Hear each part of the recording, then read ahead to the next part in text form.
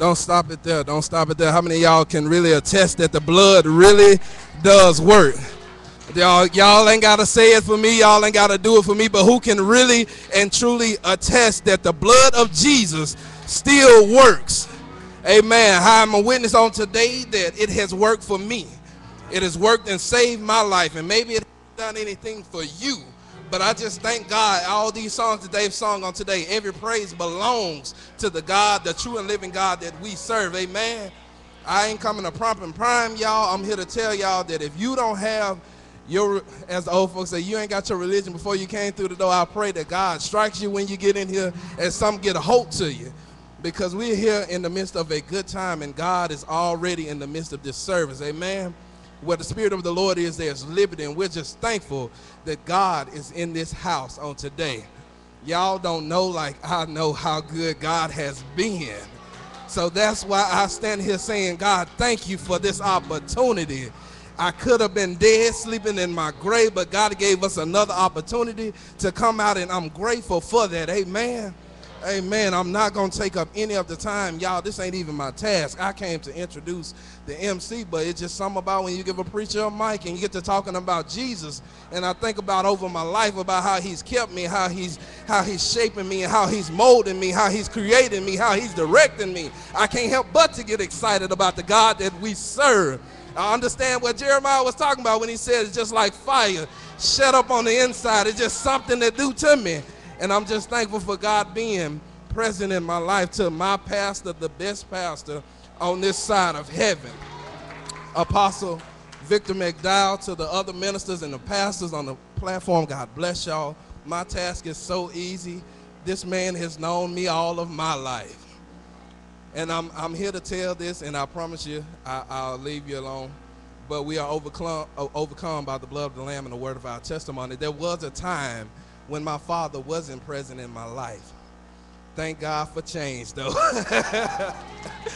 Amen, amen. Thank God for change. Not only is my father present in my life, y'all, my father is in church on today, and I bless God for that. That's why I say you can't tell it like I can what the Lord has truly done for me.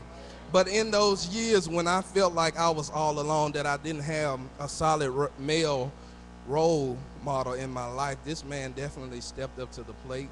He made me mad a lot of times, and I didn't want to hear what he had to say, but he definitely was just trying to be obedient to the will of God for the things that he saw that God was doing in my life that I didn't want to submit to. And I'm just thankful for the MC that is coming today, and I promise you, I charge you to pull on them. If you pull on them, God will speak through them. Now, if you didn't come expecting anything today, if you came just to spectate, you just keep on spectating. But I'm here to tell you, if you pull on the man of God that is the MC on today, I promise you, he has the fire of God on the inside of him. And if you pull on him, God gonna show up. If you don't, if you think I'm just talking, just try me. But I'm here to present a man that without a shadow of a doubt, I know that he is God-fearing, a father, a faithful husband, a pastor. I don't want to get the church name wrong because I real jack it up real quick, but I present to some and introduce to others none other than the great Dr. Pastor Eric Wilson.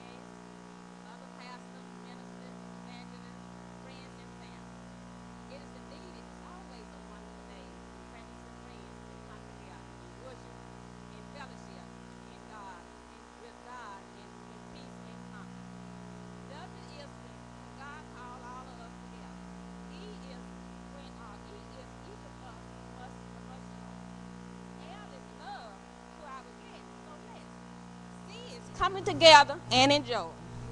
O is ourselves. Open our heart. And M is mercy. E is special, is sight. Today, we here at the True Church family, we open our arms up wide to welcome you, so as God welcome you also. Thank you.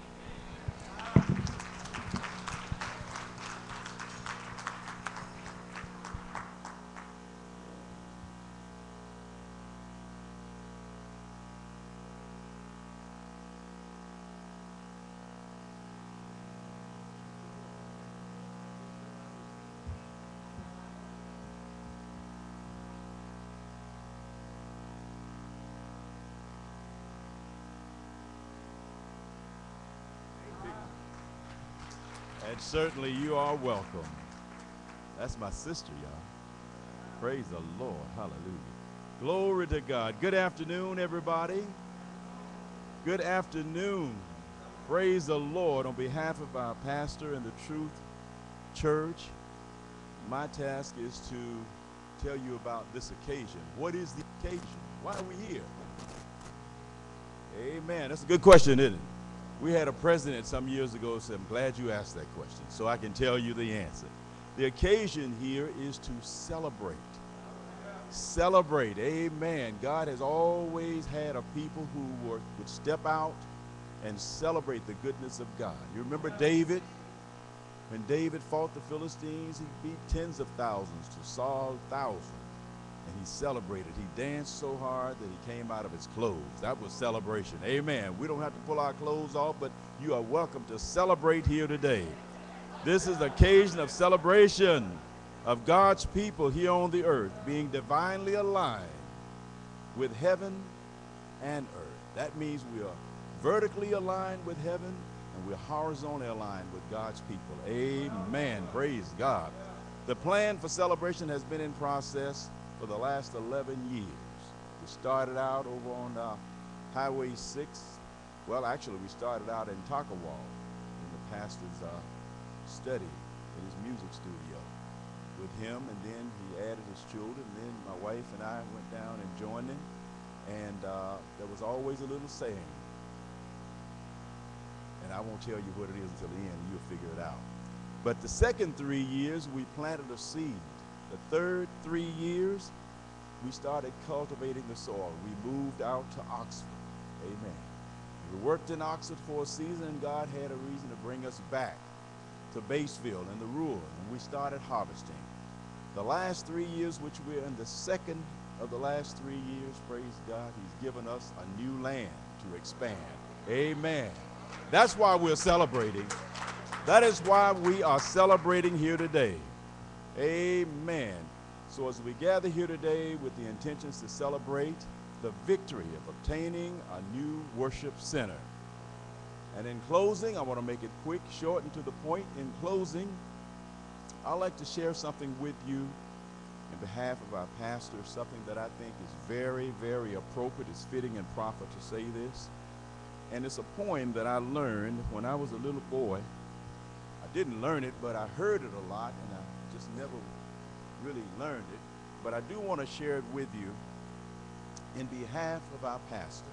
Somebody said it couldn't be done, but he with a chuckle replied that maybe it couldn't, but he wouldn't be one who wouldn't say so until he tried. So he buckled right in with a trace of a grin. He started to sing as he tackled the thing that couldn't be done, but he did it. Some folks said, oh, he'll never do that. At least no one has ever done that. Having church on Saturday at 1 o'clock in the afternoon? Who does he think he is? But the first thing we knew, he had begun it with a lift of his chin and a bit of a grin, without any doubting or quitting. He started to sing as he tackled a thing that couldn't be done, but Victor did it. There are thousands to tell you that it can't be done. There are thousands to tell you and prophesy your failure. There are thousands to point out to you, one by one, the dangers that await to assail you. Just take off your coat and go to it. Start to sing as you tackle the thing that cannot be done, and you will do it by the grace of God. Now, I want to tell you, this man that God has called and appointed for such a season as this is worthy, and the ministry that God has given him is worthy to be celebrated.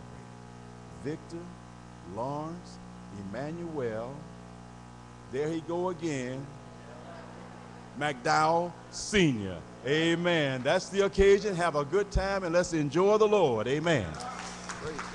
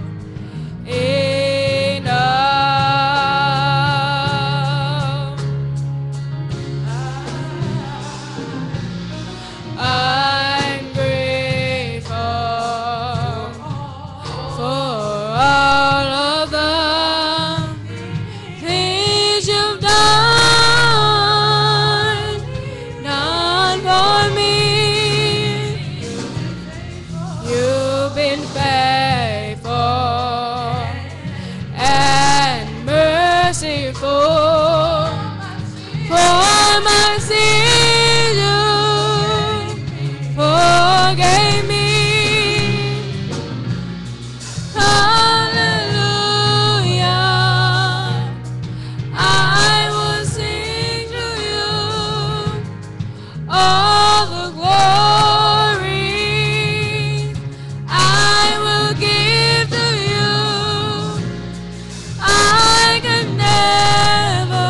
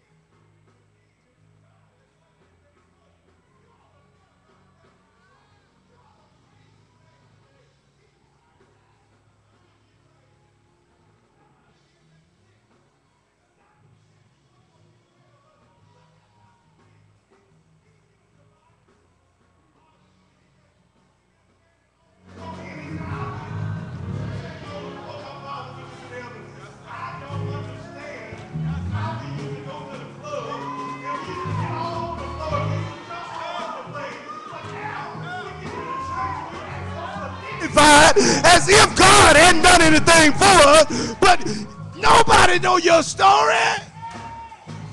How many of you know that God has done something for you today? Who woke you up this morning?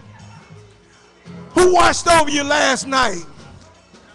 See, how many of you got children in here? Somebody lost their child last night, but God protected our child. So you ought to praise God just for protecting your children. Glory to God. Somebody's loved one died on last night, but our loved ones are still living. We ought to praise God for that today. Somebody had to go to the hospital on last night, but God didn't allow us to go to the hospital. And you know what? We ought to praise God for that. They didn't roll you down the aisle. You walked in today. That's enough to praise God for today. Glory to God. You say, well, I'm going to wait till I get to heaven. This is just a rehearsal down. When I get to heaven, I'm really going to praise his name. Well, you don't even know how to praise him down here. So how are you going to praise him when you get to heaven? Glory to God. He's good to us. Look at your neighbor and say, neighbor, now if you're scared to praise him, I'll move or either you can move. Glory to God.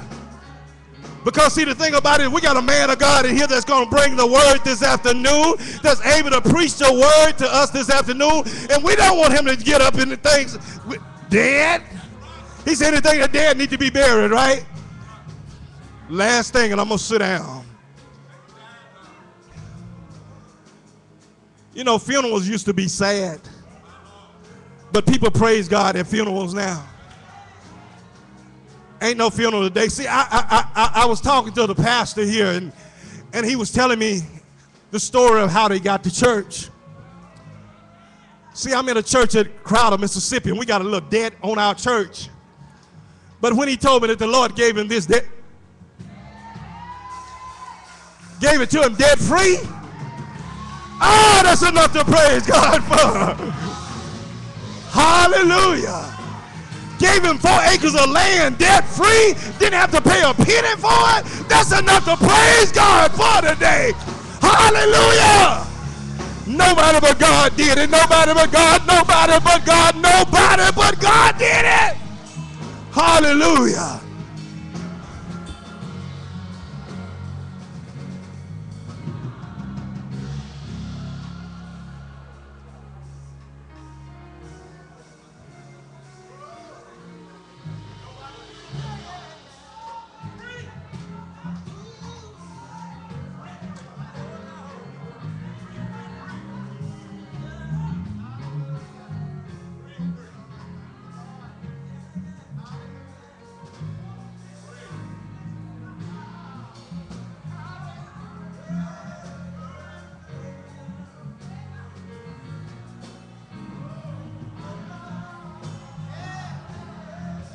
I know y'all saying, you know what?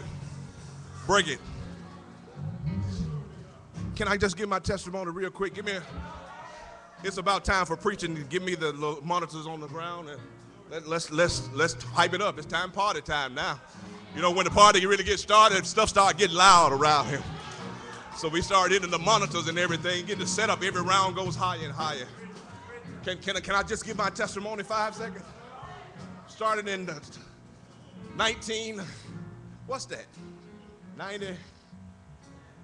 2004.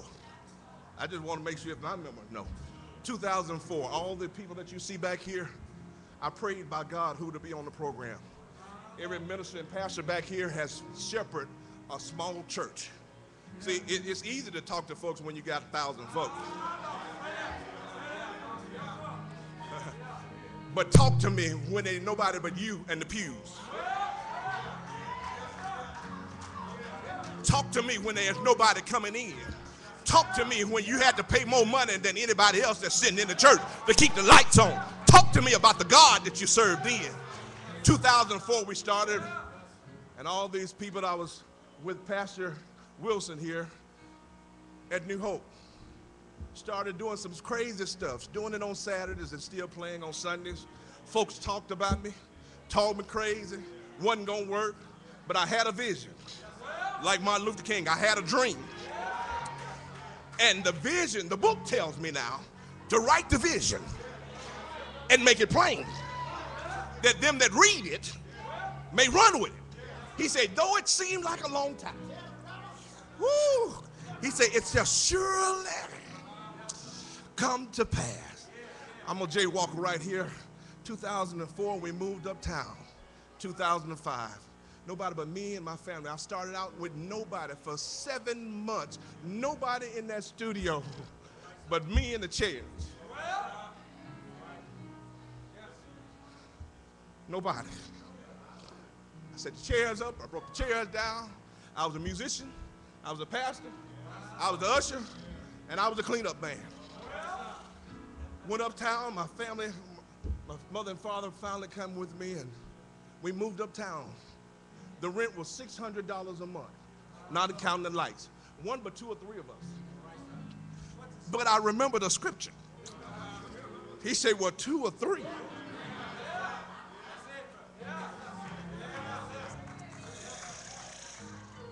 I remember that he said, if you ask anything according to his will, he hears us. And if he heard me, I have the petition of which we desired of him. I went there, we turned Major Place inside out. We went through the walls, redecorated, went across the hall, went this way and every way. Still didn't gain nobody about 2 or 3 folks. So we about eight deep. We 8 deep. But we doing some 8 deep crazy stuff. Some crazy face. See, you don't need big numbers. Because truth be told, everybody that's in the church ain't working no way. Okay. We turned around and finally thought that we had a land. The land that's right across the street. The property right here, Pastor Townsend, I think I saw him. Pastor Townsend was in that church. And then when they got out, the man told us that we could have the church. We packed up everything that we had. Turned around, about to move out, and the man turned around and said, we ain't gonna give it to you. I retract back to Basefield. I'm mad with God, because I'm like, God, you told me. But how many people know that my time, it ain't God time? We turned around, and they sent me 3 years ago, this same day, we were moving into our new property in Oxford. Y'all catch this just thinking that. Did y'all catch that? 3 years ago, the same exact day, we were in Oxford on Thacker Road in a 3,300 square foot church that we thought was our stopping place. We stayed there, increased, started growing. But God said, I got something else for you. The man turned around and sold it from up under us. Now I'm mad with God. I'm just sharing my testimony, y'all. I'm just sharing my testimony. I'm mad with him. I'm saying I'm looking at a lot of preachers, how they got stuff, and here I am. I'm still serving. I'm still running up and down the highway. I'm still playing the organ for folks. And God, here I don't even have nothing. Turn around. How many people know that just because you cry and holler to God don't mean nothing? I'm going to bless somebody here today. And maybe you're a preacher and you're about to give up the towel, but I'm going to tell you, hold on to his hands. God's unchanging hand. We turned around and moved to the conference center. Moved to the conference center, it was $2,800 a month. Well, we didn't have that, Minister Townsend. We didn't have that. But I know God. And every time I say, if it's small enough where you can see it, God ain't in it. We were in the conference center. We turned around, and that came, we lost that. We gained 4 acres of land right across. When you leave back out, you go and you see Truth City right there. We got 4 acres of land. And so we were getting ready to do some work on that land to get prepared to build a church, whether it's small, whatever. As I was going out there to do some dirt work, the man where we are in the back came up and said, hey, I got something I want you to see. I said, what you got for me to see? We go in the back along the road. We got 4 acres of land, 3,300 square foot house, and another 1,600 square foot house. We turned around and got that. So now we got 4 acres, another 4 acres.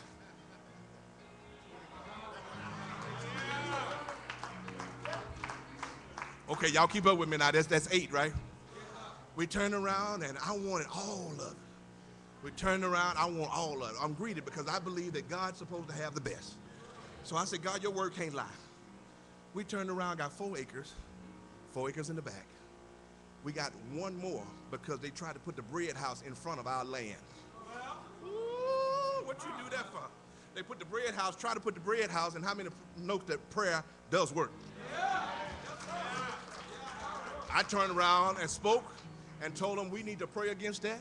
That bread house won't come before our 4 acres. Well, it's 5 acres before our 4. Well, we got 1 acre that he said that he was not going to do it. So now we got 5 acres. Then we came back and got 4 more. So now we got 9, and now we got 4 back there. That's 13, plus 2 houses. Now, y'all, come on. I'm going to show you the shouting part. That's why you see me just getting up, because I don't deserve it. But God looked up on me and said, son, I got something for you. We were getting ready for a tent revival. And at that time, it was snowing and all of this, and I wasn't going to have a tent revival. So I said, Lord, which one? There's a church right here and a church over there. And I said, God, which one? God said, go up here and ask them, can you use the church? We came up here and asked him. He didn't change word with us, gave us the church the whole week. When we walked in it, I said, church, I believe that this is our church. If you came to the revival, y'all can attest to this. I said, everybody that's at the revival, I don't care what church you're in, I want you to believe with me that this is our church. We use every inch of it because he said every place at your feet.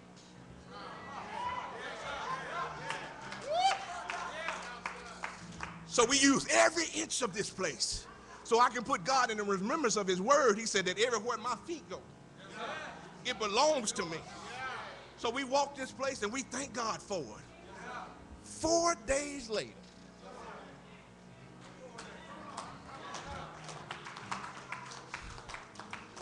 the pastor called me and said, I took another job in Bruce.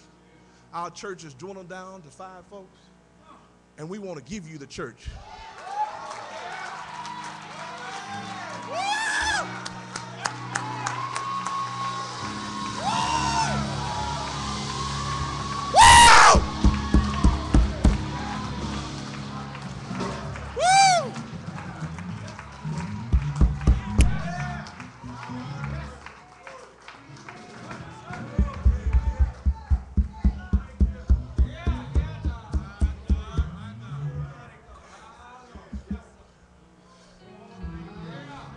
Telling everybody in here that got a dream,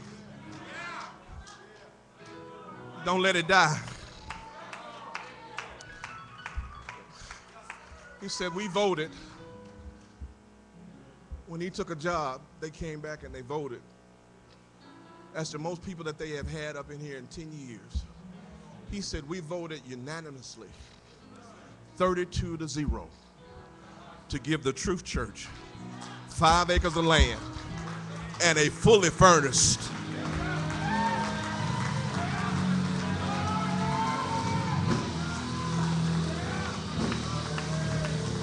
Woo! I got to get out of the way. We got a preacher and the other ministers. So when you see me jumping up, woo!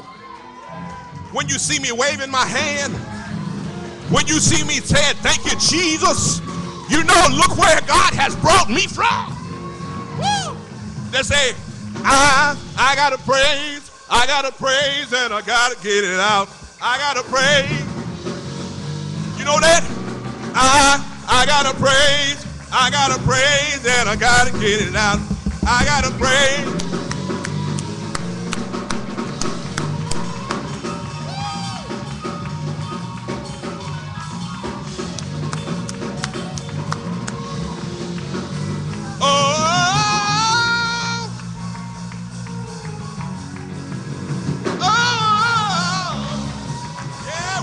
To have church today.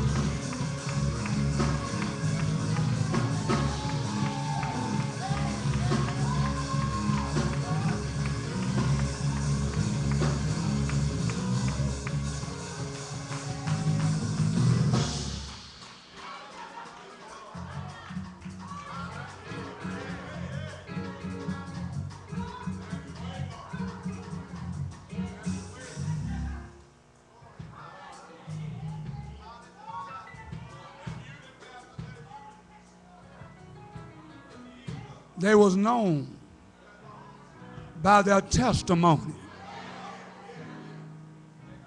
You ought to tell somebody what the Lord has done for you. Yes, he will. He'll turn that thing around, Apostle.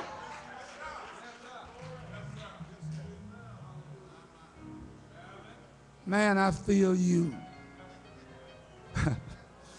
I really feel you.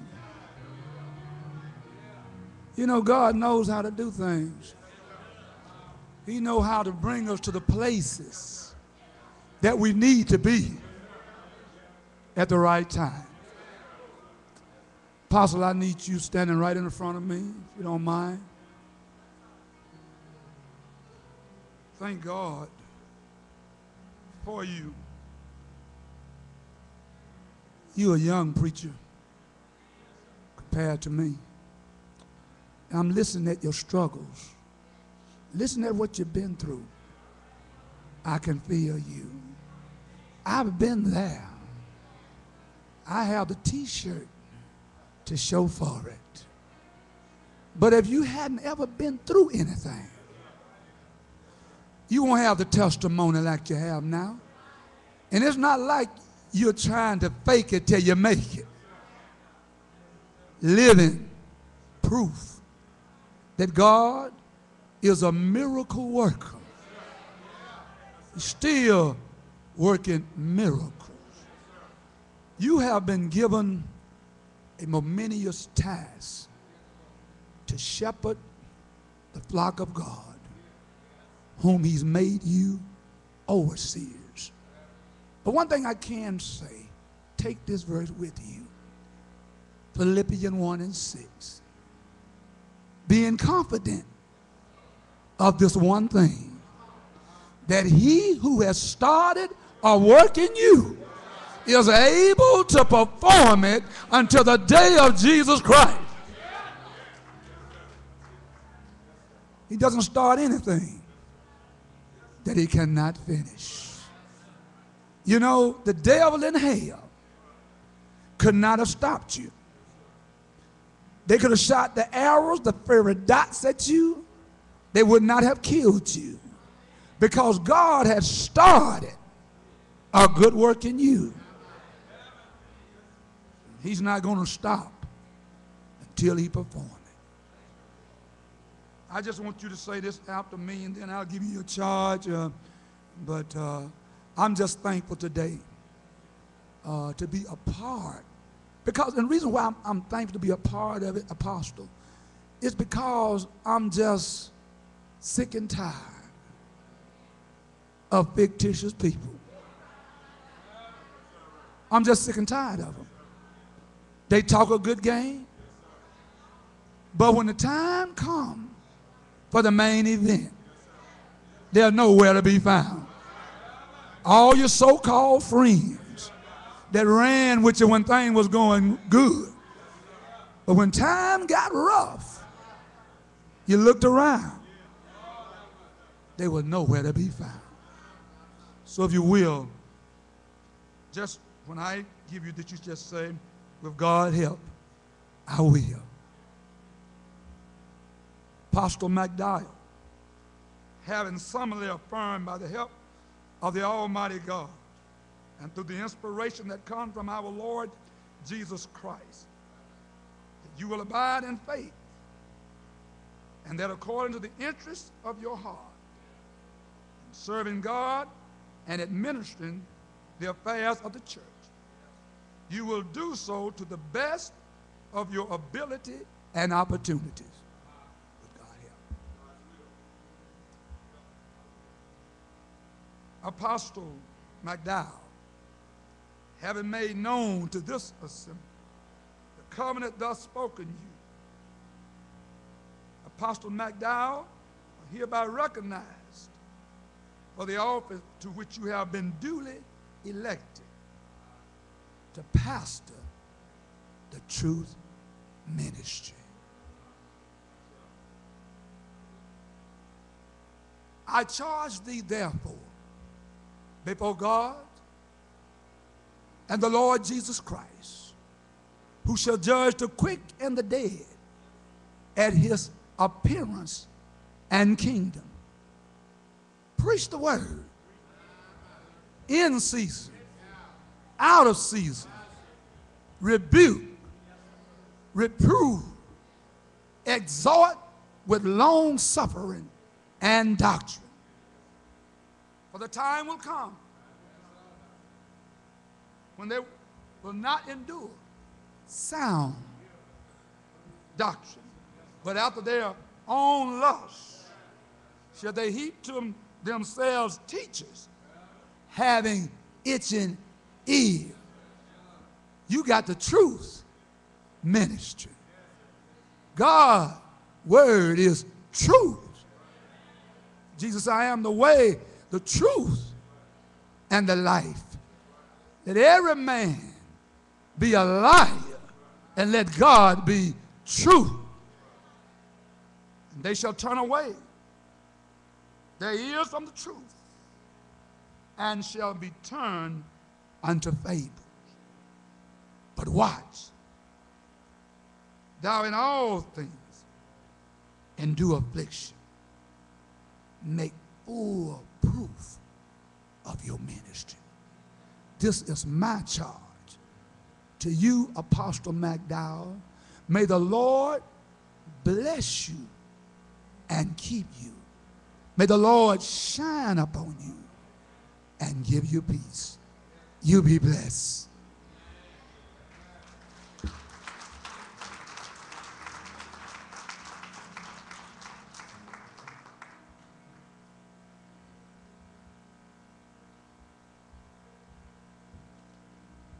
Good evening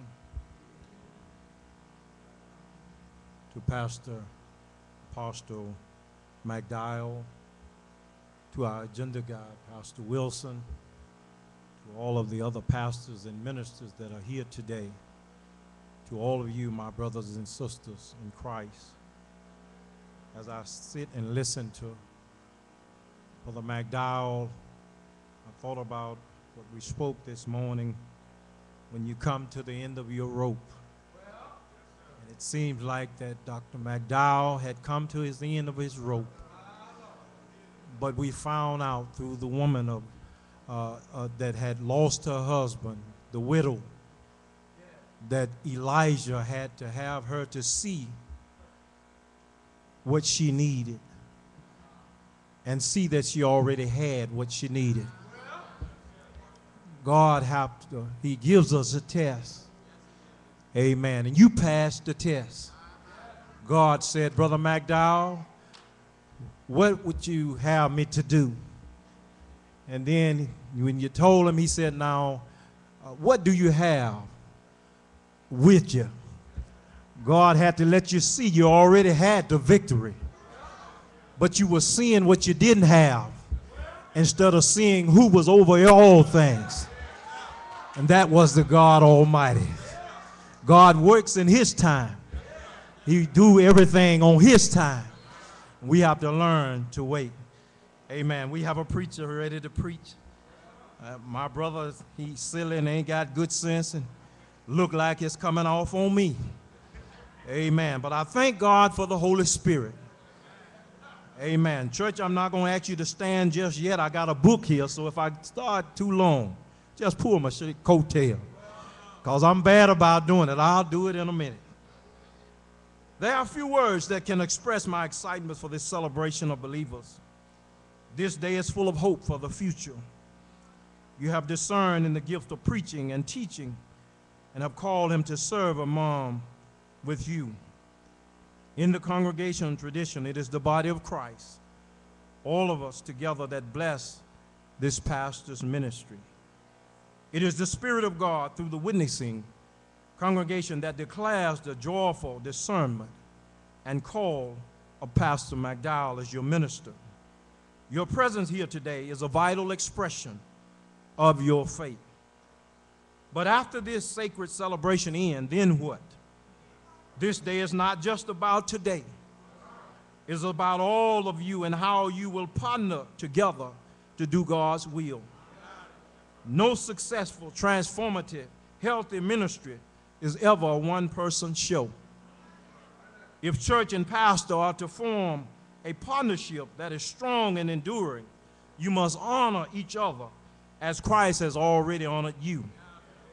You're all in this together. Given this, I charge you as God-gathered people at the Truth Church with these things. First, as your years unfold, expect to change. That is because the Spirit still broods over us. Christ still walks among us, and God still calls us. As your relationship unfolds, time will continue to work changes because all authentic ministry changes us. Expect to be comforted by this as your pastor establishes bonds of affection with you, but also challenged and confronted as well. Second, remember that you're all called together as the body of Christ for God's great purpose. God don't need another fan club. God needs workers in the vineyard. Paul reminds us in Ephesians, there's one body and one spirit. And each of us was given Christian gifts. Some would be apostles, some prophets, some evangelists, some pastors and teachers. Not for personal glorification, but so the saints would be equipped for the work of ministry, for the building of the body of Christ. This part of the world needs to know God's love and grace through each of you. This is a partnership of people and pastor on behalf of a mighty and merciful God. You are embarking on holy work. Third, Pastor McDowell's ministry, honor it. While this is a partnership, there's also a peculiar setting apart that happens when you grant a minister the privilege of the pulpit, and he commits to this ministry before a trusting, yearning congregation. Ministry can be lonely, and often there's little to go on to know if you're making a difference. A pastor is more likely to hear the vocal complainers than the quiet supporters, and is under enormous pressure to wade into conflict with wisdom beyond human capacity and is great personal. So honor Pastor McDowell's ministry. Pray for him. Contact him. Text him. Phone him. However, contact him with words of encouragement. Thank him for being a preacher, pastor, and prophet in your midst. And honor him by challenging him, asking for clarification, sharing your viewpoint. Be full and real and honest in your support.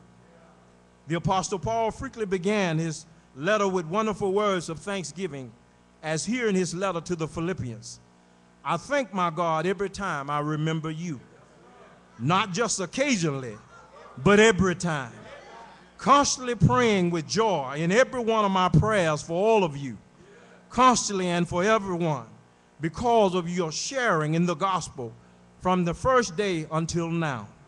Paul goes on to say, I'm confident of this, that the one thing who began a good work among you will bring it to completion by the day of Jesus Christ. It is right for me to think that this way about all of you, because you hold me in your heart. For all of you sharing God's grace with me.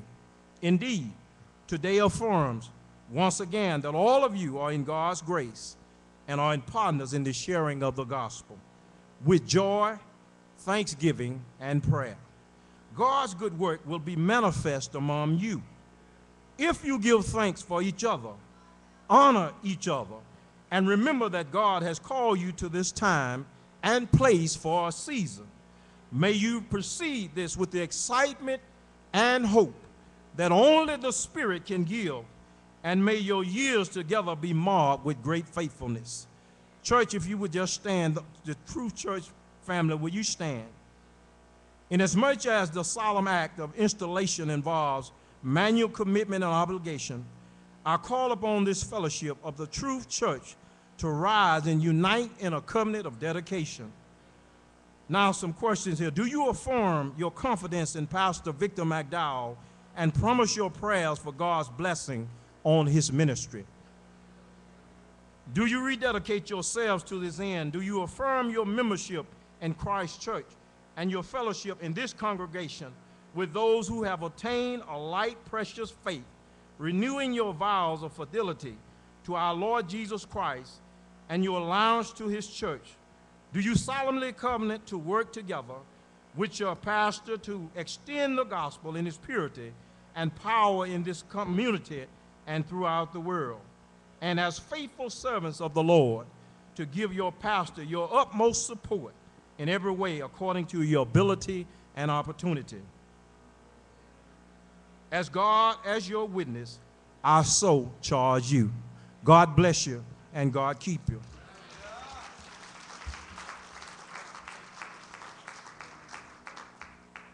Amen. If you would remain standing, Pastor, if you would come down, amen.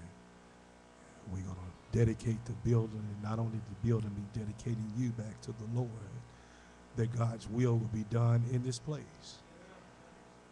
Amen. Because without God, we can do nothing. Without him, we would only fail. And what gets me is people cannot get excited about other people's things.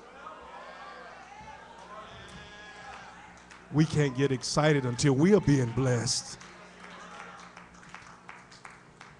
But he told his story, but I already knew his story. Amen. What he did from the beginning up to where he is now. And many times wanting to throw in the towel because it seemed like he was doing what the Lord wanted him to do, and everybody else seemed like they was progressing. And he felt like he was spinning in the mud. Amen. But the thing about it is, some people won't get on board until this things start progressing. And then say, look at what we did. And you hadn't done anything. You hadn't been off in the trenches to get to where others are. Amen. And then you're still on board while things are going good. And then when things start getting bad, you jump ship again. But the true worshipers ought to be stand up and be counted. And he said, they that worship me must worship me in spirit and in truth. Amen. Amen. Amen. I've never seen so many folks in the church that turn up their nose so much.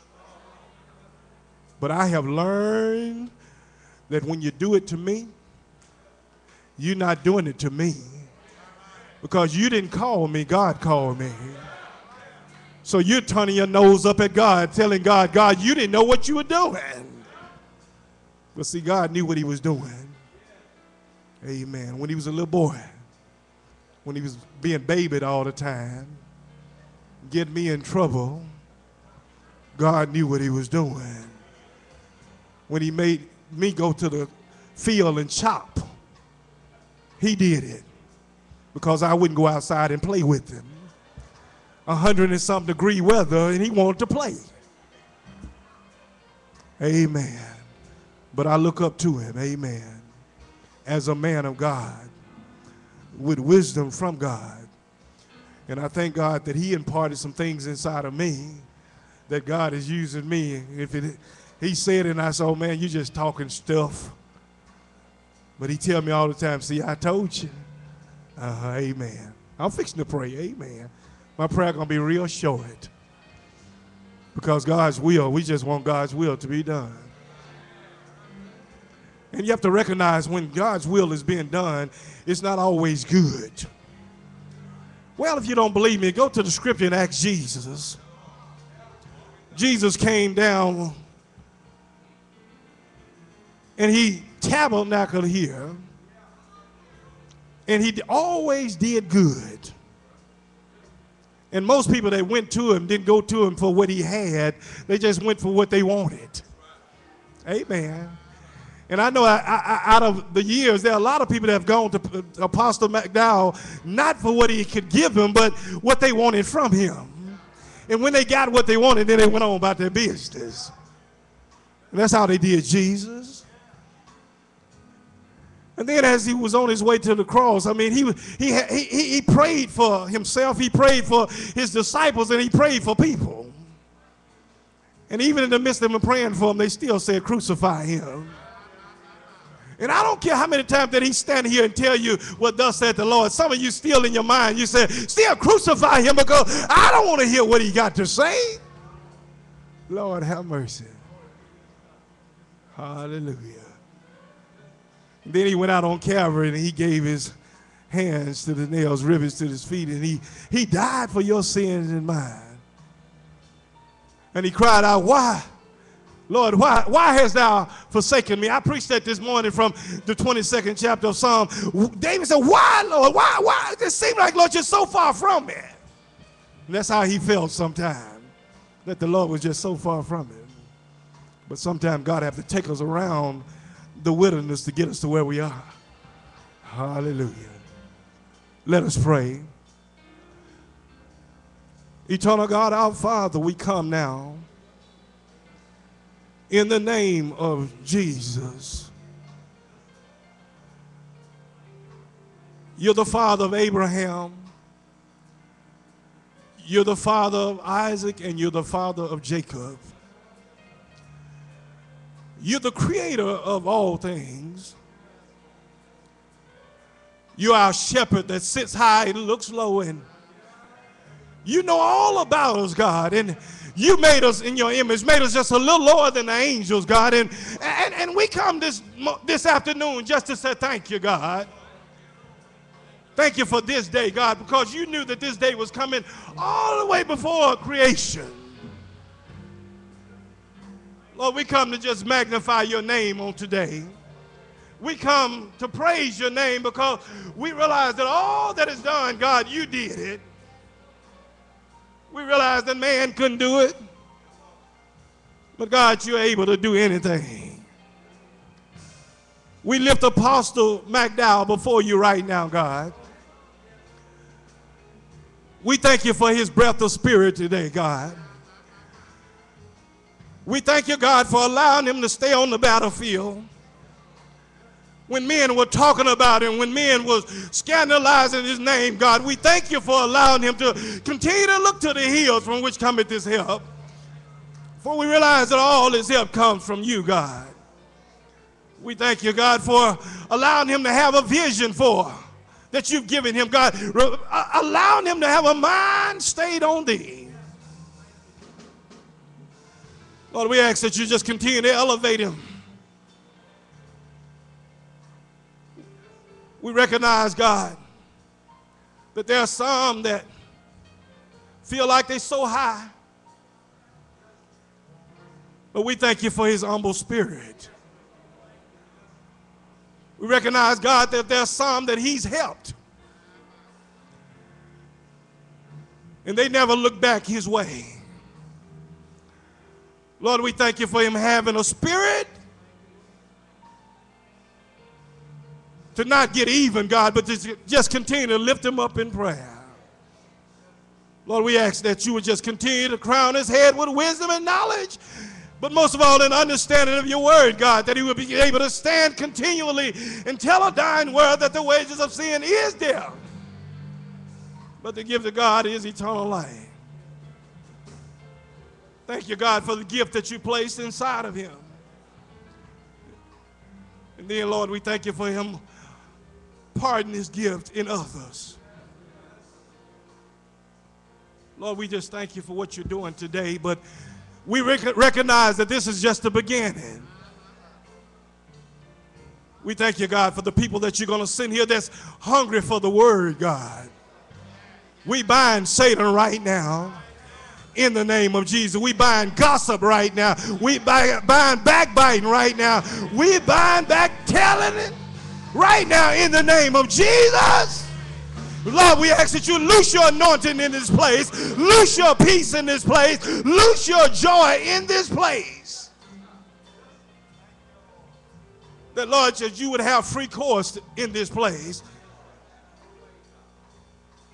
And Lord, we recognize and we thank you. What you're going to do on all of these acres of land. We thank you, God. We thank you for the people that's going to be jealous. We even thank you for the town that's going to be jealous. But God, we just thank you for what you're going to do. We thank you for the buildings that you're going to put on this land, God. We thank you right now, God.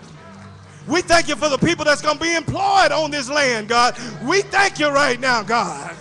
We thank you for people that are being able to be helped on this land, God.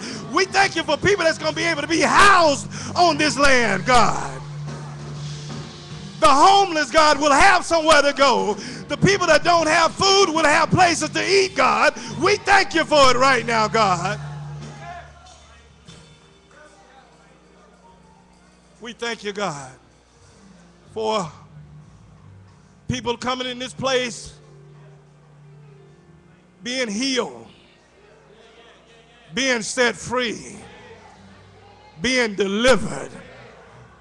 That on the way to the hospital, God, that they will be able to stop by this hospital.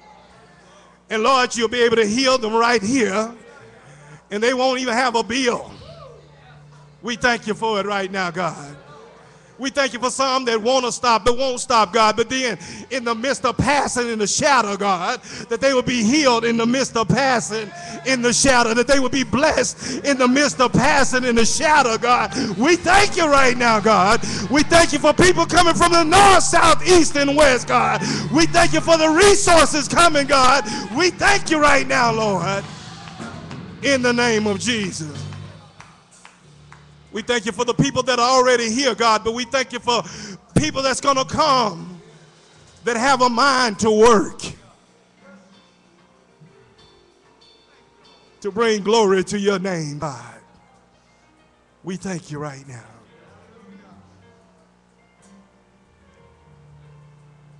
And Lord, we thank you for him being able to carry out your vision.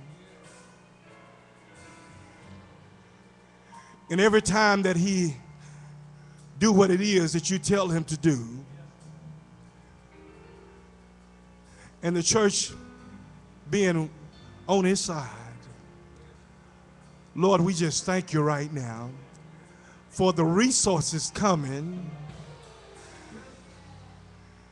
And as the resources come, God, that everything that he started to do, that when he finished, it will already be paid for. We thank you, God. You said we have not because we ask not, God, and we ask and believe it today that is already done. Thank you, Lord, for this church. Thank you for this ground. Bless it right now, God. We dedicate it back to you, God, and all that is done. We want you to get the glory. We want you to get the honor, and we want you to get the praise.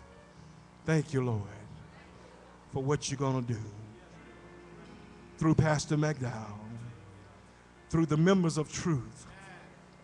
We thank you, and we give you glory. We give it back to you, Lord. And as you told Solomon, if my people, which are called by my name, would humble themselves and pray and seek my face and turn from their wicked way, then I will hear from heaven, forgive their sin and heal the land. Lord, people are going to see this land and be able to know that they can be healed. We thank you. We glorify you. Thank you for Pastor McDowell. Eyes have not seen, ears have not heard. Lord Jesus, bless him right now. In the mighty name of Jesus, we pray and ask it all. We claim it by your word. In the name of Jesus. Amen. Amen. Glory to God. Amen.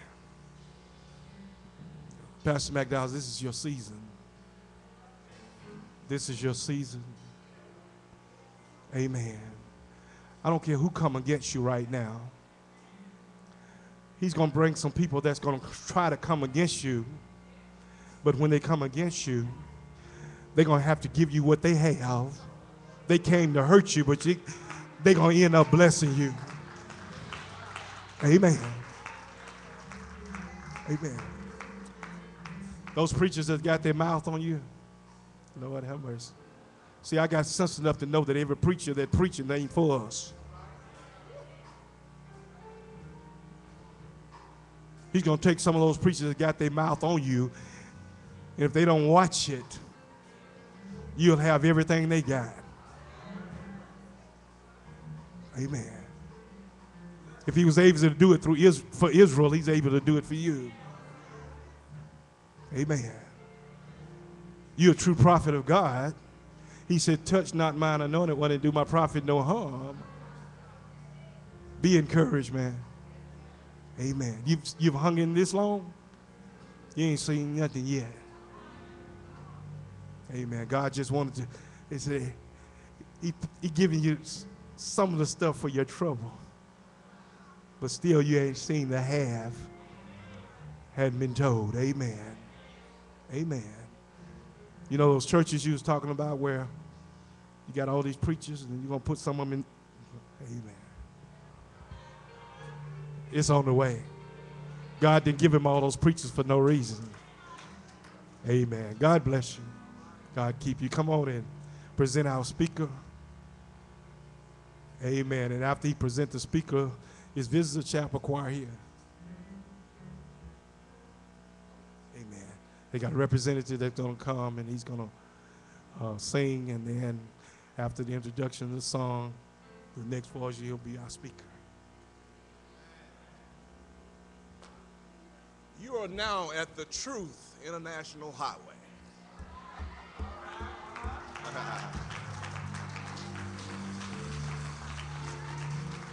You're about to board flight number 111. Our pilot for today is a veteran pilot that you don't have to worry about it, that he can take you to altitudes of 10,000, to 20,000, to 30,000. Can I tell you that your round-trip ticket is already paid for, that your destination is heaven? And I can tell you that the pilot for today is none other than the doctor, the great Reverend Bishop Overseer Edgar Skurlock. But don't worry, because at the head of the nose of the plane, for all of you that's scared of flying, is God. On the left wing right there, for all of y'all that's scared, that's sitting on my left, is Jesus, the Word. And for all of you that don't want to fly on the left, but you want to fly on the right, don't worry about it, that we got the Holy Ghost on this side. So he said, now, we got to go up to heaven. Keep your seatbelt on. And when it's time to take the seatbelt off, the light will go on. And you are free to shout, you're free to jump, and you're free to do what God has called you to do. I present to others and introduce to some our speaker for the hour, Dr. Edgar Skurlock.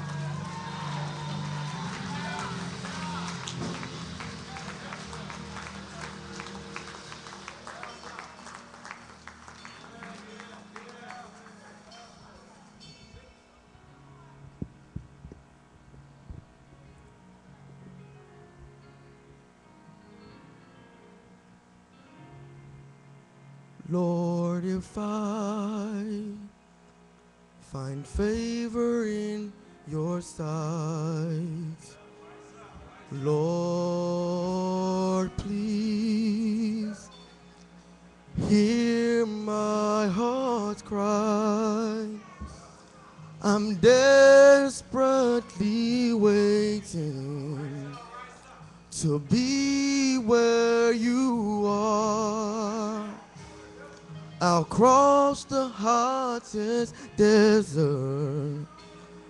I'll travel near or far for your glory. I will do anything just to see you, to behold you as my King, for your glory. I will do anything anything just to see you, to behold you as my King. Lord, if I find favor in your sight, Lord, please hear my heart's cry. I'm desperately waiting to be where you are. I'll cross the hottest desert. I'll travel near or far for your glory. I will do anything just to see you, to behold you as my King, for your glory. I will do anything just to see you, to behold you as my King. I want to be where you are. I gotta be where you are. Anybody want to be where he is? I want to be where you are. I gotta be where you are. I want to be where. I gotta be where. Anybody want to be where he is? I want to be where you are. Joy is where you are.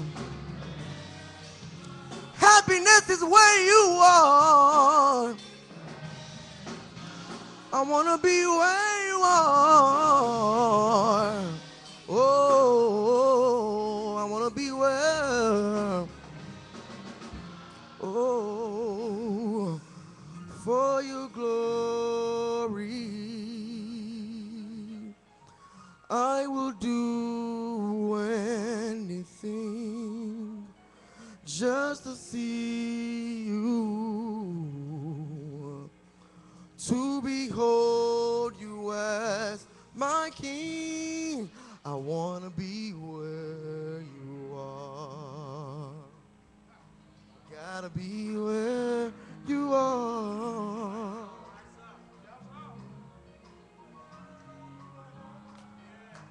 Sure wanna be. Anybody wanna be? Sure wanna be. Get away from some of these earthquakes. Get away from some of these rakes. Oh, I wanna be, hey. Sure wanna be. I wanna be. Sure wanna be.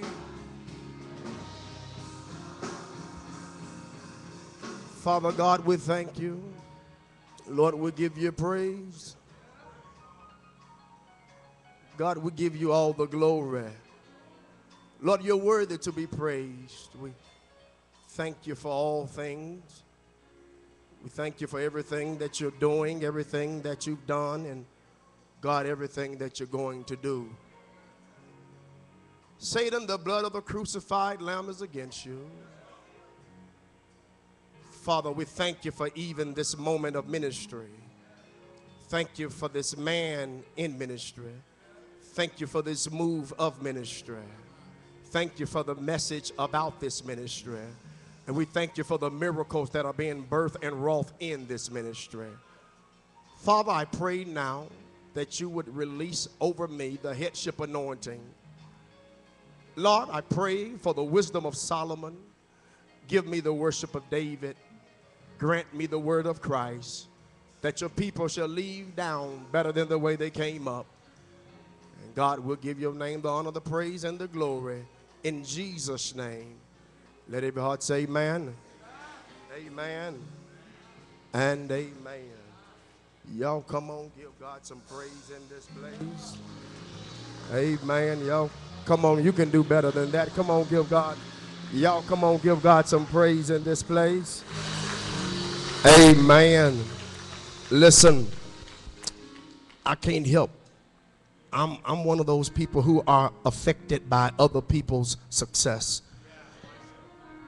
And I don't get jealous, but I get joyful.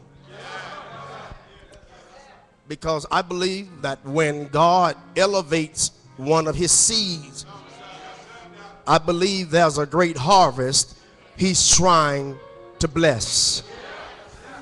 If I have 3 people that's just peacock proud, I mean just glad on top of glad about this place of habitation, come on and let's give God glory. Come on, act like it's your church. Come on. Some of y'all being too calm for me. Some of y'all being too pretty for me. Some of y'all being too cool for me. I know the bell's going on, but give God glory. Oh, come on. We come. You know what? There are people when they put up clubs, they have weekend celebration. When people trying to build new businesses, but God is birthing a new ministry in this city. The city ought to be shouting glory. Come on, somebody's child just got snatched out the streets. Somebody's child just got snatched out of prison. Somebody's child just put down.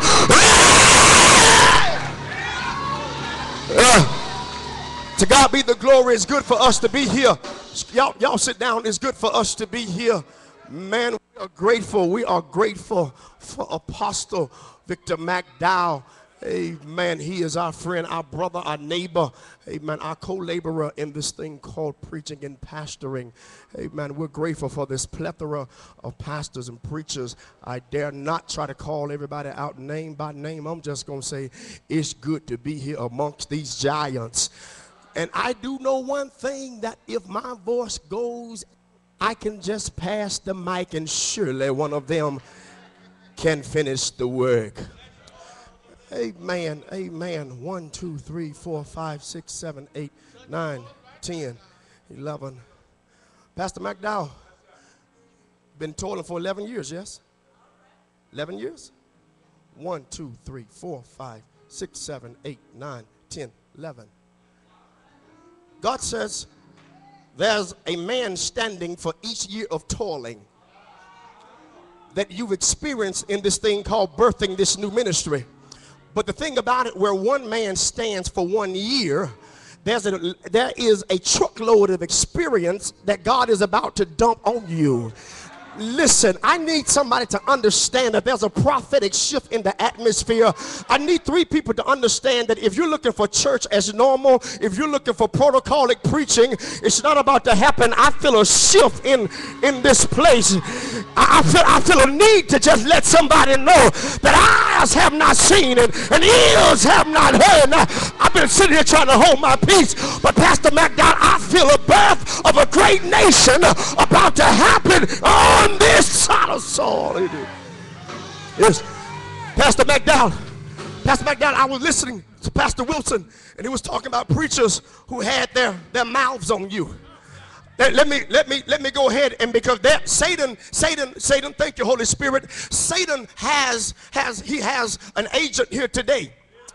I need for you to understand, Pastor, everybody that's here today ain't here because they happy about what's going on. There's one person here because they're mad because what God is about to do. They're looking and said, oh God, I didn't think it was going to happen. But Pastor McDowell, this is what God told me to let you know. What you've been prepared in does not identify what you've been prepared for. What you were preparing in was a little small building. What you were working in wasn't a small territory. But God was preparing you for the nations. Matter of fact, look at the nations. Look at the nations. Somebody shout glory! Okay. Deuteronomy chapter 6. Deuteronomy chapter 6. Deuteronomy chapter 6. Deuteronomy chapter 6, and I'm getting down. I'm sitting down. Deuteronomy chapter 6.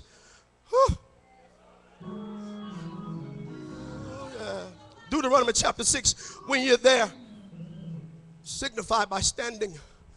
And this is the last book of the Pentateuch. This is the last book of the Mosaic writings, the books of the law, where Moses completes his assignment, informs the people of God's assignment. Listen to what Moses says here in Deuteronomy chapter 6, verse number 1.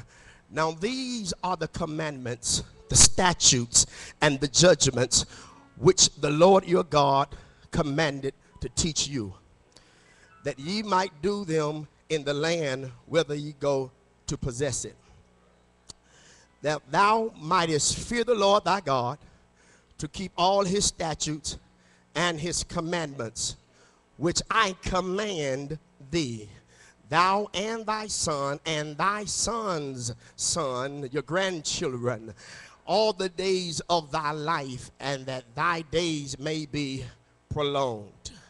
Hear therefore, O Truth Church, and observe to do as Apostle McDowell says, that it may be well with this place, and that ye may increase mightily in Batesville, Mississippi, as the Lord God of thy fathers has promised thee in Panola County, in the land that floweth with milk. I need somebody to say, it's sticky right here. And honey. Hear, O Israel, the Lord our God is one Lord, and thou shalt love the Lord thy God with all thine heart, with all thy soul, and with all thy might. And these words which I command thee this day shall be in thine heart. Lengthy reading, but watch. And thou shalt teach them diligently. Pastor McDowell, 7 months, nobody joined the church. There would have been those that would have said, forget it, I'm going back. And thou shalt talk of them when thou sittest in thine house, and when thou walkest by the way, and when thou liest down, and when thou risest up. And thou shalt bind them for a sign upon thine hand, and they shall be as frontlets between thine eyes. And thou shalt write them upon the post of thine house and on thy gates. Get ready to shout, Zion. And it shall be, when the Lord thy God shall have brought thee up out of the city limits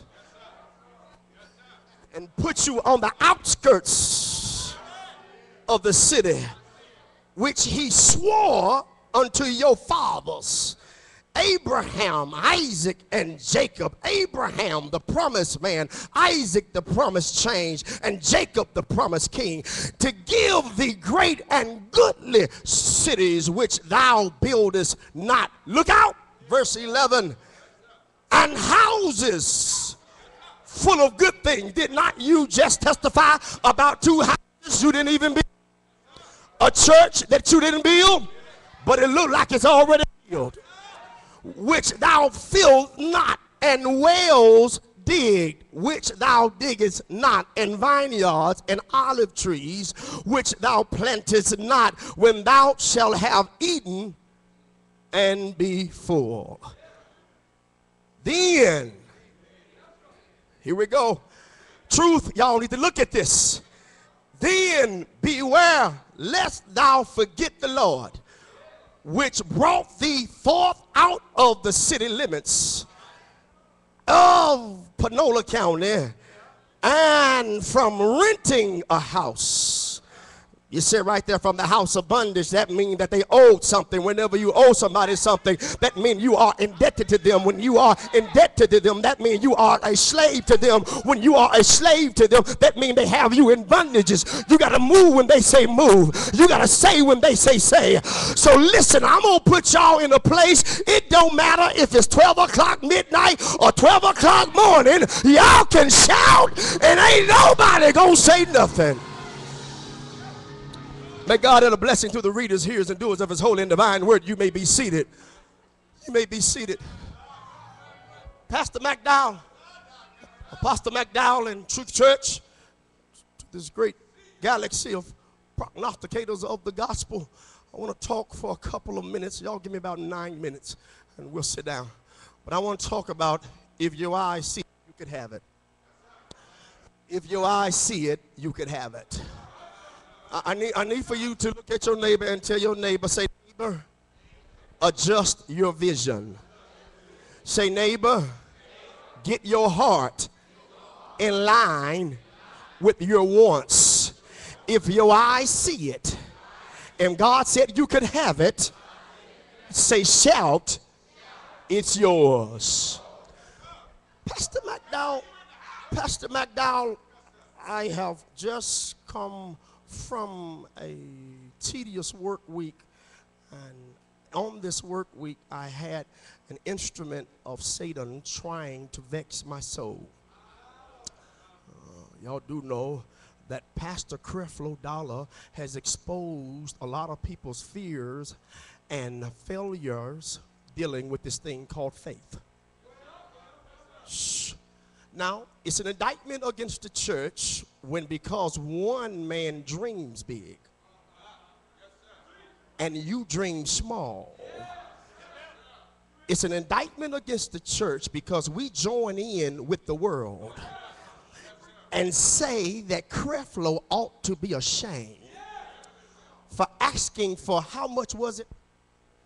And you know, it's kind of strange. There are people that know how much this plane is, but don't know how much the budget of their church.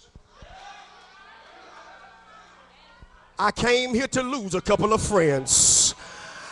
And I was walking down the floor and I was hearing people talk about Pastor Creflo Dollar, talking about he ought to be ashamed of himself. He could have asked for that money to do something else with that money.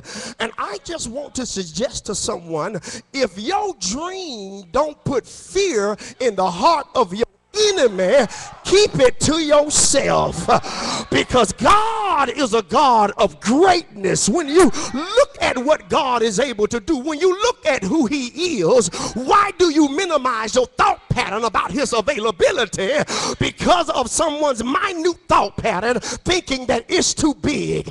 And I need somebody to understand that what you have in life is not predicated upon somebody else saying it's okay, but what you have is predicated upon what you ask. Okay, now faith is the substance of things hoped for, with the evidence of things not seen. Shame on you because you got faith to walk on gravel, but I got faith to walk on golden roads. Shame on you because you only have faith to always rent, but I got faith to one day own. Shame on you because you got faith that is always going to be month to month. But look at your neighbor and tell your neighbor, say, I don't have month to month faith. I got a minute to minute. If he did it before, surely he could do it again. The text, y'all sit down. Y'all sit down. I just believe that the body of Christ, we are making God small when he's ready to be big. Last night, 2 men fought for 12 rounds, made over $300 million, and nobody got mad. Nobody said they were greedy. But if Apostle McDowell stand up and say, I need 7 people to sow $500, girl, he done lost his mind. I ain't finna give all that right there. I need somebody to look at your neighbor and tell your neighbor it's worth the investment. The The text this evening unfolds. The text this evening unfolds because we see where God has one of his mighty men of valor speaking to a group of people who've been working but not worshiping. I need for you to understand that the children of Israel, they had been in bondage, and God had seen their afflictions. He had heard their cries. And the Bible says that when God got tired of hearing their cries, then he sends a stuttering, stammering speaker, a preacher with a bent stick in his hand. Went down to the land of Egypt, gave the message, and let them know, let my people go. When they got delivered, look what happened. The first thing they did when they got in trouble, they started looking for graves. I need to talk to 3 people up in here that whenever trouble comes, be careful looking for graves. Matter of fact, there's somebody up in here right now. You were looking for a grave earlier this week. You got in trouble with some bills. You started thinking of going back down to the casino. The casino ain't nothing but a grave. Y'all ain't got to say nothing up in here to me. There's somebody up in here right now. You in a good relationship. Maybe you and your sweet thing, boo thing ain't really clicking right now. But you remember a grave. They said, baby, I'll tell you whatever you want to hear. Look at your neighbor and tell your neighbor, close your graves. Y'all really ain't talking to me up in here. Look at your neighbor and tell your neighbor, put a cap on your grave. Moses is bringing these people. Only thing they've done for all this time was worked and not worship. Worked and not worship. Worked and not worship. That's why our churches are stagnated now. We got people that want to work, but then don't want to worship. That's why our praise and worship settings are so cold and stagnated, because we got people that want to work, but don't want to worship. Because the Bible said they that worship him must worship him in spirit.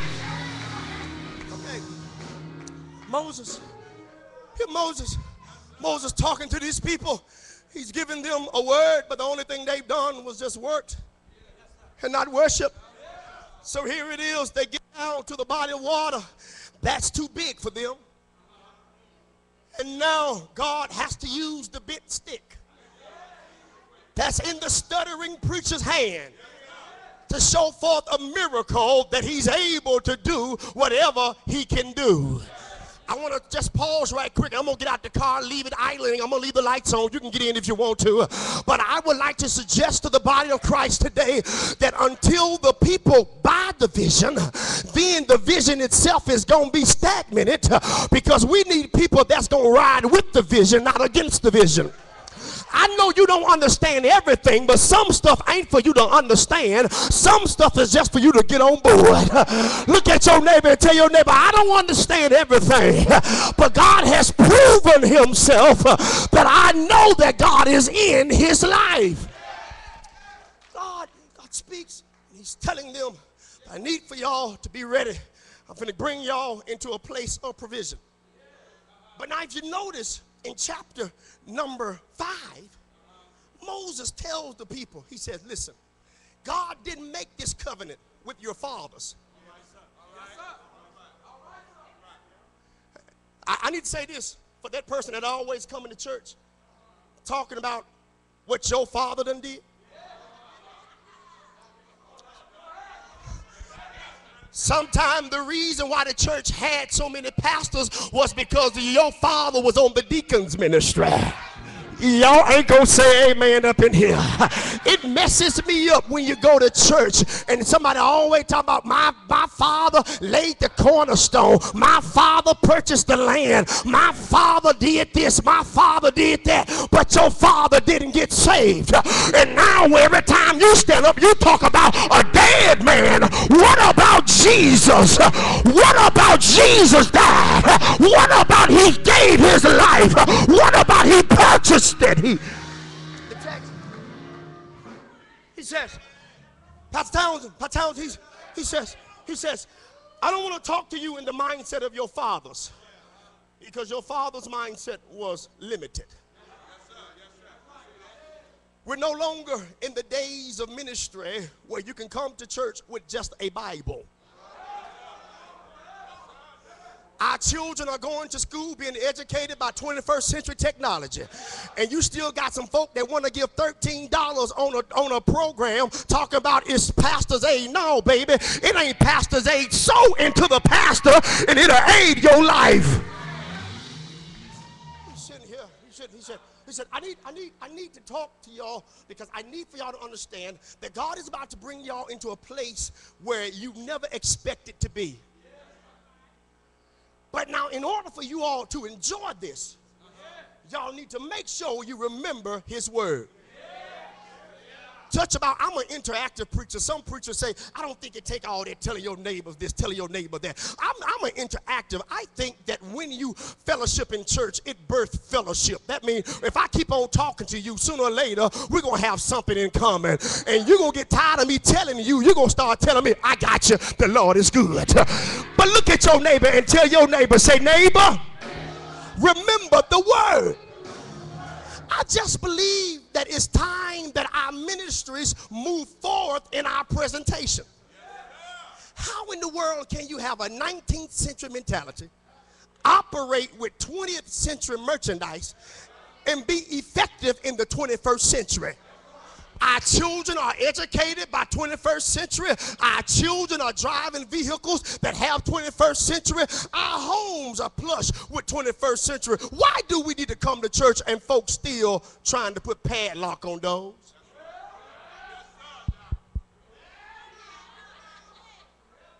Why we still scared to use credit cards in church? Pastor stand up and say we're going to start using PayPal for our tithes and offering. Good, I don't trust them. I'm not finna give them my PIN number, but you give it to Macy's every day. But you give it to KFC every day. But you give it to Wally World every day. But you give it to Dollar General every day. Look at your neighbor and say, who you really trust?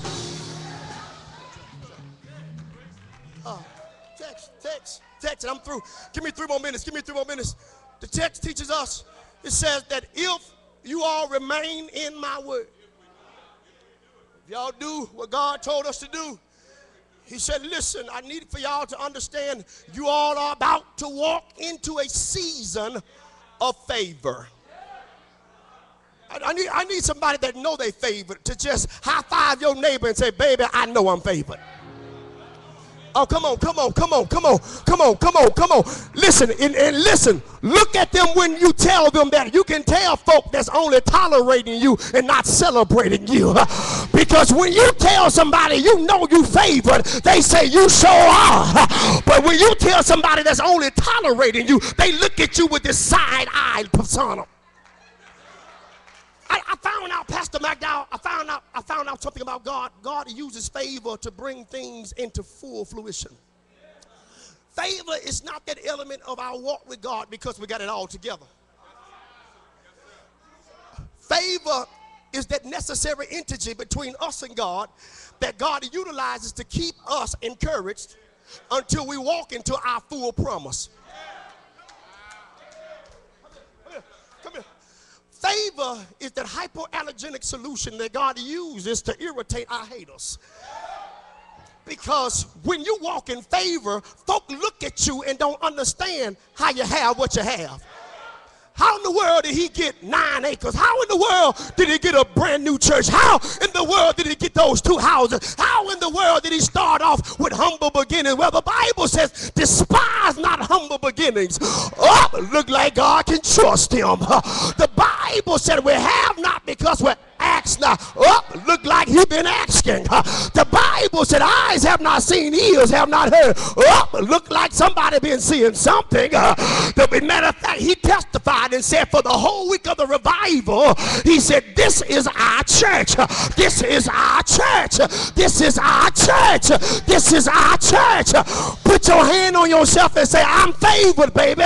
I'm favored. I'm favored. I'm favored. I'm favored. Matter of fact, take your hands off yourself and put your hands on your neighbor and say, you favored. Come on, tell them you favored. Matter of fact, tell them you favored. Tell them, yeah, your bills are paid. Tell them you favored. Tell them your life is abundantly blessed. Tell them you favored. Tell them life is about to get good in your life. Why? Because I'm favored. He said, listen. He said, make sure that when y'all keep these words of promise, this favor is going to keep you while you're going through problems. I need somebody to understand, favor is not because you're perfect. If favor meant because we were perfect, all of us need to just sit down. But it's because God find imperfect people, place a perfect favor over their life, tell them to go do a perfect work, and even in the process have some issues, but we ain't got to worry about that because God done already fixed everything that's gonna come up. Tell 3 people around you, baby, God done already fixed it. He done already fixed it. Moses, I'm through after this. Moses talks to the people and he tells them, listen, because you all are willing to do what God said do. He said, if we're going to stop all of this gang violence that's going down on our streets, all of this crime that's unfolding in our world, if we're going to stop all of the political injustice that's unfolding before our eyes, he said it's going to only happen after we put the word back in our houses. Verse number 9, it says, and thou shalt write them upon the post of thy house and on thy gates. I just believe that the body of Christ is not going to be effective until our homes come under subjection of the word. The Bible says that charity starts at home. Man, God, I feel pretty good. And then it shed, and then it spreads abroad. So I just believe that there are a lot of people trying to come to church, Pastor McDowell, trying to fool you into thinking that they are God's greatest supporters, but they don't even pray at home. They don't even discipline their children at home. They'll pay their bills, but don't want to pay their tithes. They'll sit up and get mad about stuff like Eric Gardner. They'll get mad about Trayvon Martin. They'll get mad about all of the other killings, but won't get mad when somebody is starting mess in the church. I just believe that we're going to have to first get the house in order, and then we can bring the world under subjection of God's word.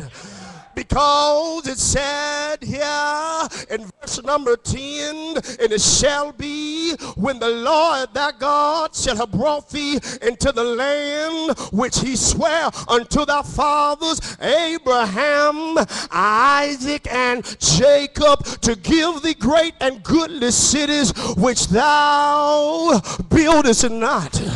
Well, but verse number 11 says, and houses full of all good things which thou fieldest not.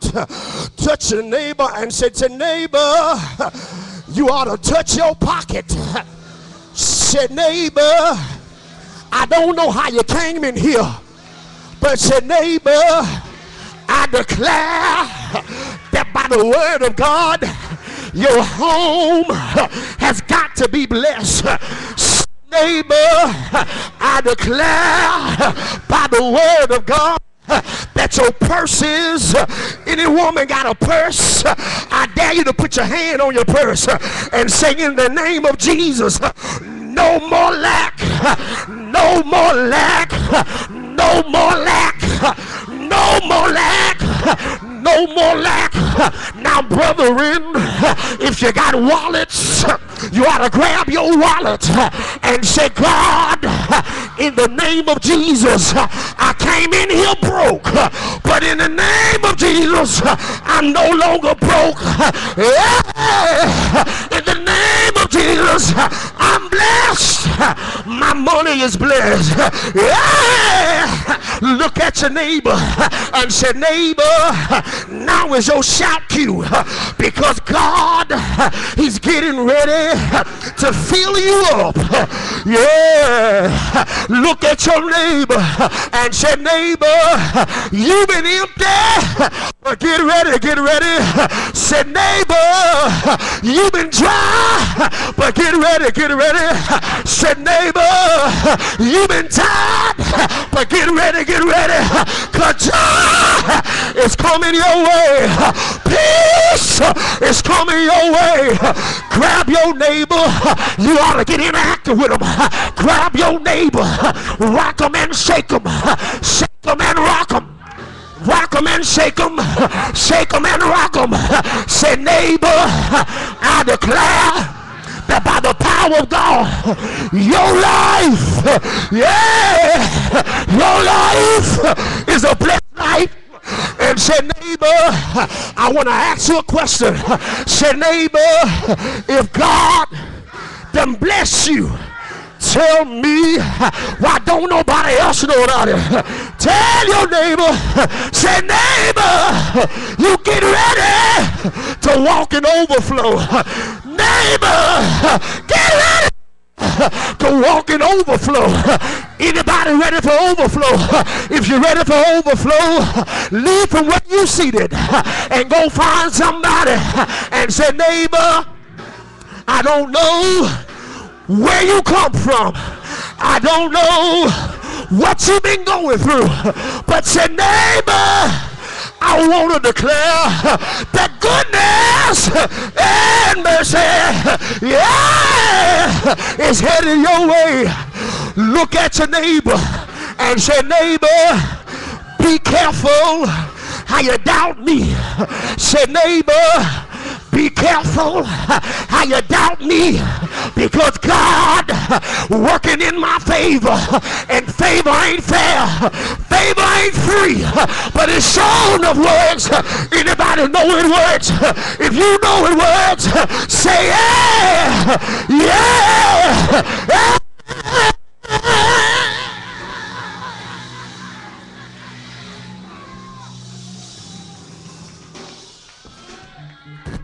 Pastor McDowell, God bless you.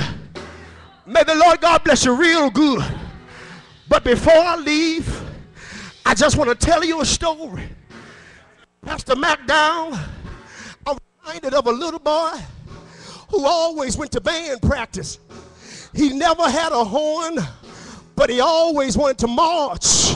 He never had a horn, but he always wanted to march. And every day, when he get out of school, he'll go to the band hall and he'll sit there and move his fingers. But when the band director will come in the band hall, the band director would ask him what he was doing. He said, I'm getting ready for my solo. Y'all don't want to hear me in here. Y'all know what happened. Every day for 60 days, little Johnny kept on going to the band hall. He couldn't find a horn, but you know what happened? There came an old lady that heard about little Johnny. She brought little Johnny a brand new horn. She told little Johnny, if you can play this horn, you can have this horn. He asked her, what songs you want to hear? She said, just play what you want to play. Y'all know what he played. Tis the old ship of Zion. Y'all know what he played. Amazing Grace. How sweet the sound that saved a wretch just like me. I once was lost, but now I'm found. I was blind, but now I see. Y'all know what he played. He said, I'll play one more number. He played the blood. He played the blood. He played the blood. He played the blood. She said, what are the words? There is a song I love to hear. I love to sing his praise. But you know what she said? From every mountain to valley low, it reaches. Look at your neighbor and say, the blood still works. And that's what I want to tell you. When it get rough, you ain't got a horn. Just keep on practicing. The blood blessing works. The blessing works. The blessing works. Yeah. Yeah. Yeah.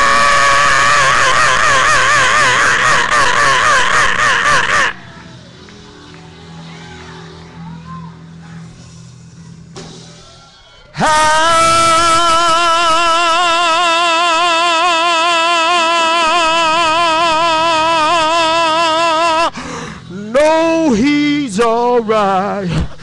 Anybody know God's all right? If you know God's all right, y'all do me one more favor.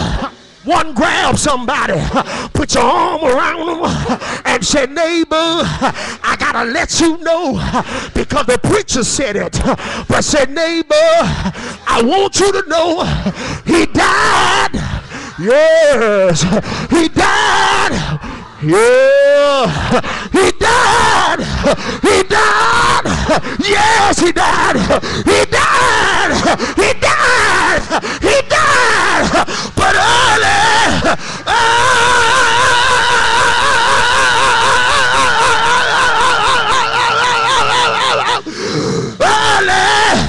Sunday morning, he got up.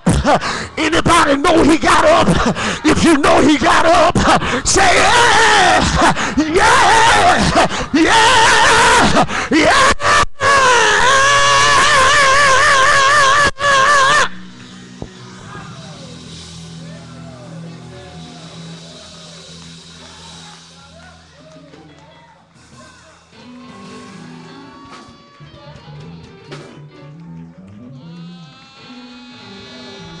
Pastor McDowell, keep on dreaming, keep on working, keep on dreaming, and keep on working.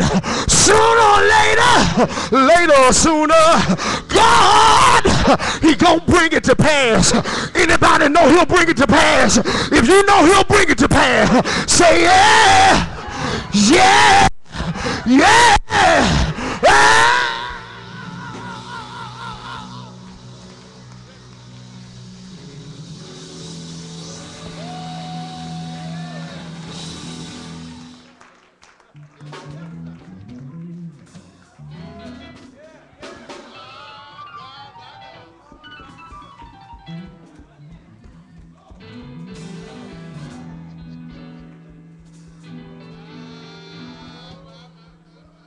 The doors of the church is open. You can come by letter, candidate for baptism, or Christian experience. This is a good day. Y'all switch right there. It's a good day. The doors of the church is open. There are some things. Doors of the church. I may not know. He's open. There are some places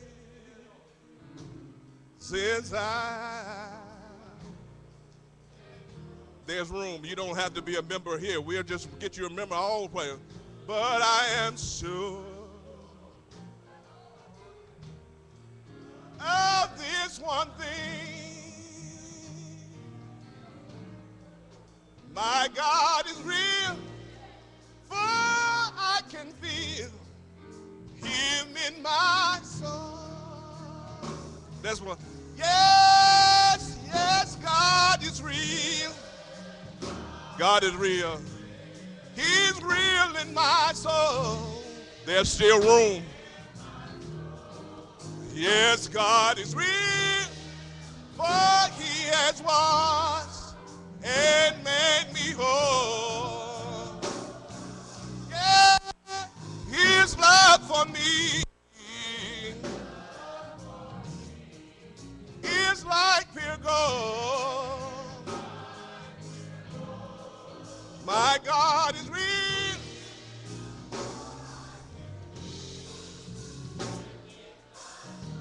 Amen. There's plenty of room, but we see there is none. Amen. You've been viewing us via streaming. Thank God for you. The man of God has preached out of his soul. The man of God has preached like never before. I want you to go out and not just talk about the man, but talk about the man called Jesus. Spread him that he's alive and he's aware. Go out and tell him that he's saving everybody that wants to be saved. This is the first part of our victory and dedication service. Come right back with us on the third Sunday. We go into part 2. Dr. Walter Newsom and the Mount Gilead Missionary Baptist Church will be with us. Until next time, remember John 8:32, and you shall know the truth, and the truth that you know shall make you free. Until the next time, you be blessed. I'm Pastor Max. Yeah!